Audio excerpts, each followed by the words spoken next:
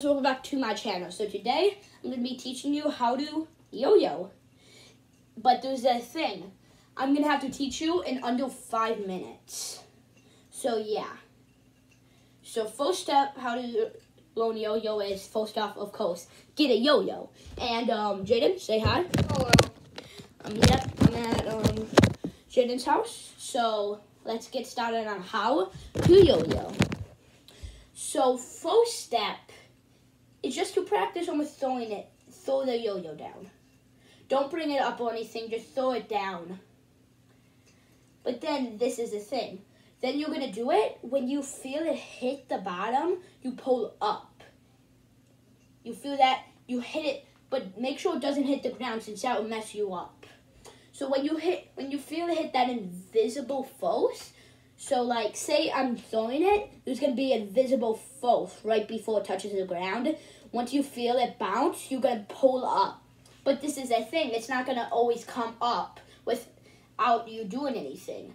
So when you're pulling, you don't just got to pull. You also got to, if it doesn't get up to your arm fast enough, if it doesn't get up to your arm, then you have to pull down to catch it like this. Oops. I messed up. So yeah. So make sure just to keep practicing that first off.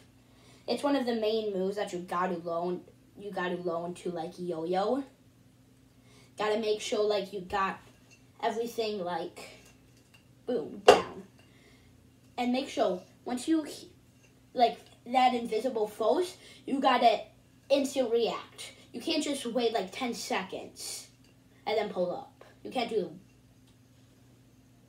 and then pull up, since that will most likely have that happen, where you won't be able to catch it, like this.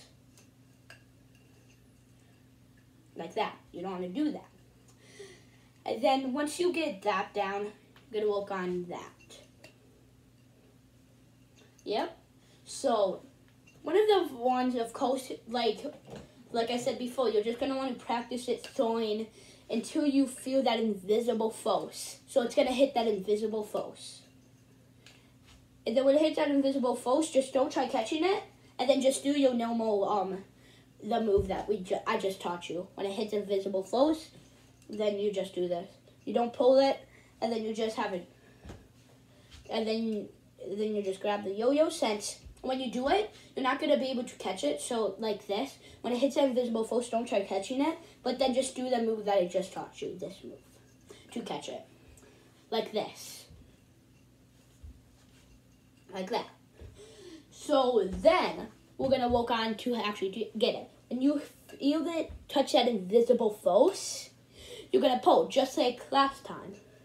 But this one takes much, much more practice. And just like I said, you got to bring your arm to the yo-yo. But this one, you don't usually have to bring it that much. Usually, you might just have to bring it a little to catch it easier. But see, when I do it, I usually don't have to bring my arm closer, see? Oops, I messed up there. But yeah, so you got to keep practicing all these moves. Remember, once you feel it hit that invisible force, the yo is going to come back to you. But you still got to pull. Since let me show you what happens if you don't pull. It will just literally go to the bottom. All the way down there. And you can't get close. So when it hits that invisible force, you pull to you. And make sure to keep practicing. See you in the next video.